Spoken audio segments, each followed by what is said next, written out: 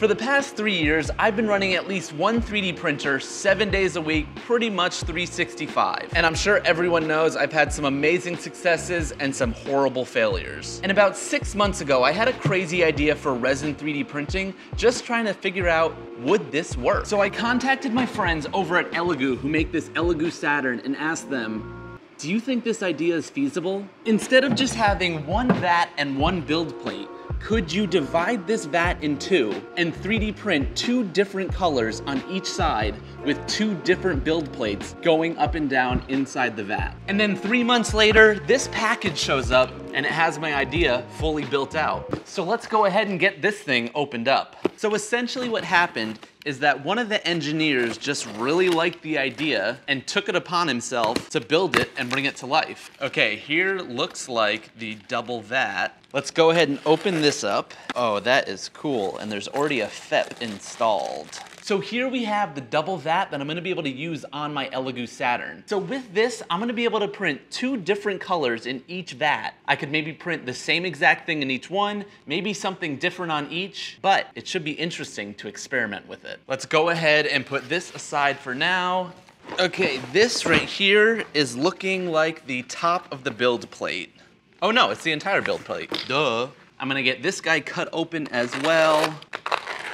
Okay, it looks like we've got some hardware down here. We've got the mounting plates, and then all of the screws that I'm not quite sure what those go to.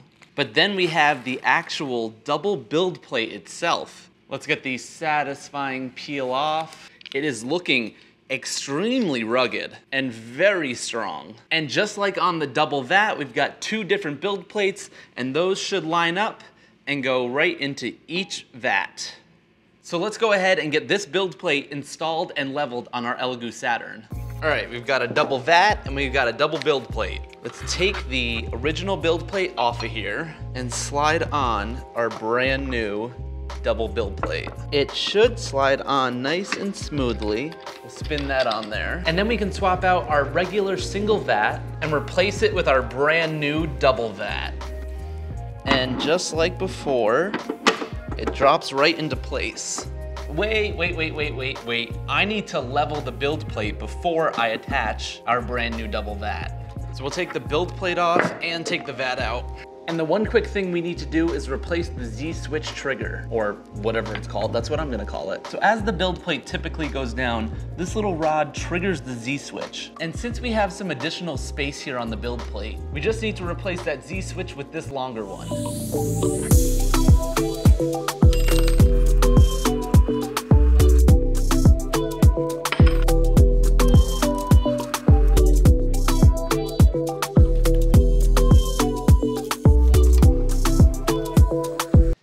And we are back in action, ready to get everything set up for our very first print on the double vat printer. I got the new double build plate installed and successfully leveled. I set up the Z-switch rod, and I got our double vat in place and screwed into the Saturn. And there's just one slight tweak we need to make inside of our computer before we hit print. On our slicer, we need to take into account the Z height that we lost from this additional space on the build plate. So if we go ahead and hop into Chitubox, go to our settings, and everything will stay the same except the Z height is now gonna change from 200 down to 160.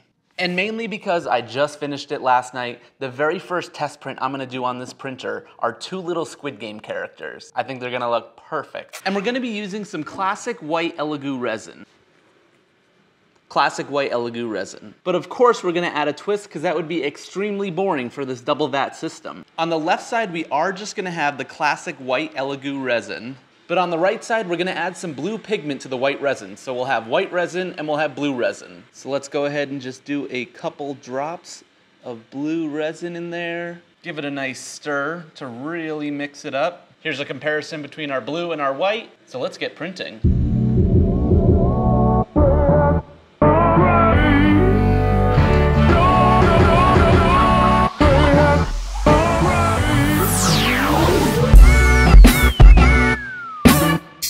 It's the next morning and our prints are fully finished. And I was trying to think of a name for this printer setup because I got so tired of saying double vat, double build plate and all that stuff. And Elegoo names all of their printers after a planet. So I was thinking we could call this whole system the Pluto because it's like kind of a planet, but not really. And this sort of exists, but it kind of doesn't. So I think Pluto is going to be the perfect name for this whole getup. And that's the other thing is I don't really know if Elegoo has any plans of actually selling this system. Maybe if this video blows up and a lot of people like it, they'll actually start selling it. So share this video, comment, like on it. Let me know what you think of this whole setup of the Pluto, and maybe they'll actually make it. But look at those prints. They came out wonderful. Let's take them off the build plate. Let's first get rid of a little bit of the excess resin here. Let's screw this off.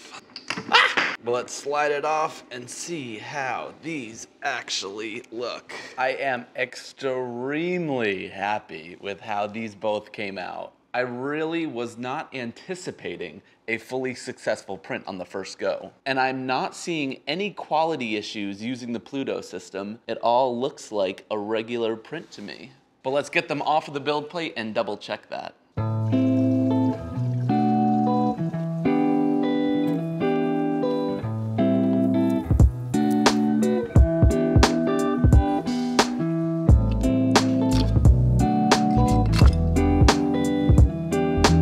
They're finished and cleaned up, so let's zoom in a little bit. Overall, I'm super happy with how these models came out. All of the detail is definitely there, and I can't really tell a difference between one or the other. They are so cute, even if they're getting ready to kill you while playing Squid Game. I'll put a link down in the description for this guy if you want to print it out. But what are we thinking about the Elegoo Pluto? I almost forgot what it was called. So is the Pluto system a novelty? Probably. Is it practical on all fronts? No. Some of the issues you're gonna run into is you can only print the resin on each side. You can't change the exposure time depending on which side you're printing on. So that could be a little tricky. I also haven't quite figured out how I'm going to empty the resin from the vats out of there. I might need to create some sort of lid or something like that. One thing that would be really fun to do is start your print and then maybe halfway, take the vat out, spin it around. So then the bottom half is blue, top half is white, and then the other one, the bottom half is white and top half is blue. That could be kind of fun to test out. I'm definitely gonna be putting this thing through its paces to test it out, what's possible, what's not possible. But it's a fun proof of concept and it actually worked. Go figure. I heard that Mr. Beast is gonna be doing his very own Squid Game. Go figure. I think that is all I have for today on the Elegoo Pluto. That is kind of hard to say. Elegoo Pluto. Elegoo Pluto. But I'm gonna go play some children's games. Hopefully I won't get killed, but I'll see you at the next unnecessary invention. See ya.